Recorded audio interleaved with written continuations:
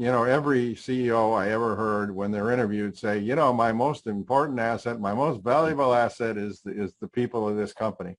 And I say, well, if you believe that, don't talk the talk, walk the talk. And if you're not concerned about the health of your families, the health of your employees, you're just talking. And because uh, if you've got healthy families, they're going to be better employees. They're going to cost a lot less because they're not going to be in the hospital. Uh, they're not going to miss as many days at work. Their morale is going to be higher because they're healthy. Uh, they're going to get promoted because they're healthy and motivated. So anyway, it just goes really, really deep on if you really, really care about your employees, then you better really, really care about their health care.